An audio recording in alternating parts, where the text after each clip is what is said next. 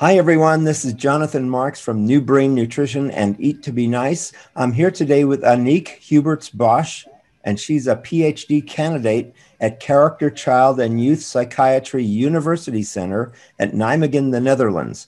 And she also works in the TRACE project and specializes in ADHD. The TRACE study is a two-armed randomized control trial comparing the short and long-term effects of an elimination diet and a healthy diet in children with ADHD. So Annick, it's great to have you here. Give us an update. Where are we on the TRACE project today? Thank you. We are done with recruiting participants for the TRACE study. So a lot of children participated in the TRACE study, a total of 224 children. 84 children followed the elimination diet, 81 followed a healthy diet, and 58 children followed care as usual. So, for example, medication. So, of all these children, we collected a lot of data on their about their behavior. So, ADHD symptoms, emotion regulation. We collected data about parental well-being, the physical health of these children. We also collected a lot of biological data, the blood, saliva, and stool samples. And a subsample also received a brain scan. Now we are starting to analyze all of these data to answer all the different research questions that we have. So that's really exciting. So Annick, that's great. You've told us the methods. What's the aim of the study? Well, the main goal is to examine the effects of both dietary treatments on ADHD and emotion dysregulation symptoms after 5 weeks and after 1 year. So that's the main goal. But we have a lot of data. So also want to see whether both diets have the same effect, or is one diet maybe more effective than the other? What are the effects of dietary treatments on physical measurements or parental well-being? Are these dietary treatments as effective as care as usual? Is it doable to follow a strict diet for a longer period of time? Yeah, we want to see if we can predict which child maybe could benefit from a diet. So a lot of questions. Great. So can you describe the elimination diet briefly? Sure. Research has shown that certain behavioral problems could be provoked by certain types of foods.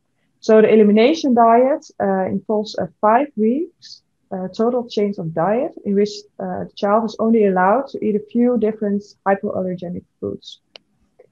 And then after 5 weeks, if there is a substantial reduction of symptoms, then all these foods get introduced again step by step to see which food is maybe a trigger for this child. And that could take up to 8 to 12 months. So that's quite a long time. Yeah. So right. That's also one of our research questions. How doable is it to follow such a diet over a longer period of time? And does it weigh up against the effects? So Annick, describe for us what kinds of foods are eliminated in the elimination diet.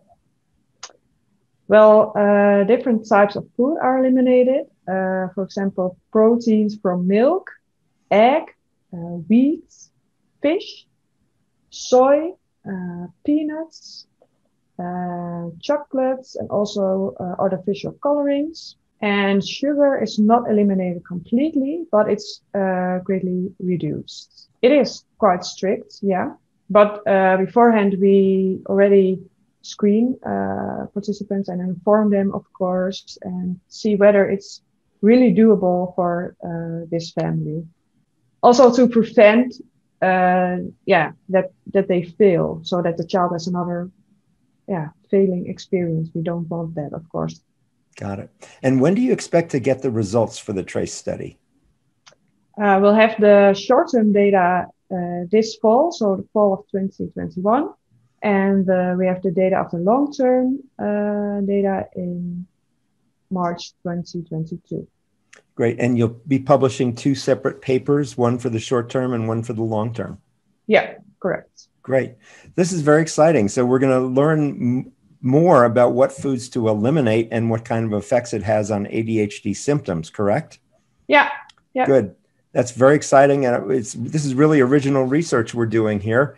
And I want to thank Annick Huberts Bosch, who is a PhD candidate at Karakter Child and Youth Psychiatry University Center in Nijmegen, the Netherlands. And again, she's working on the trace elimination diet. Thanks so much for being with us, Annick, today.